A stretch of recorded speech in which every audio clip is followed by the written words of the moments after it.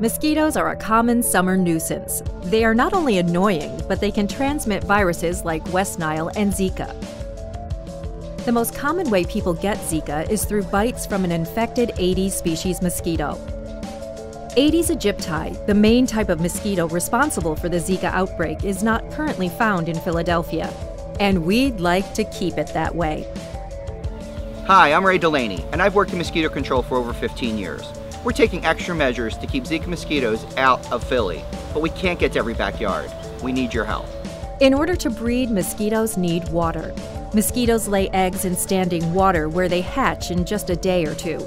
If you have standing water around your house, you could be raising mosquitoes in your backyard. By simply dumping or removing items that can hold water, such as old tires, buckets, planters, kiddie swimming pools, and bird baths, you can prevent mosquito breeding.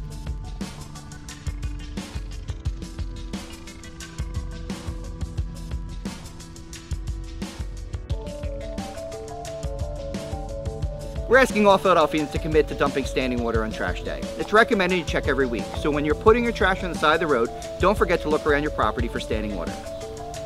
You can also take other precautions against mosquitoes by wearing insect repellent and using window and door screens.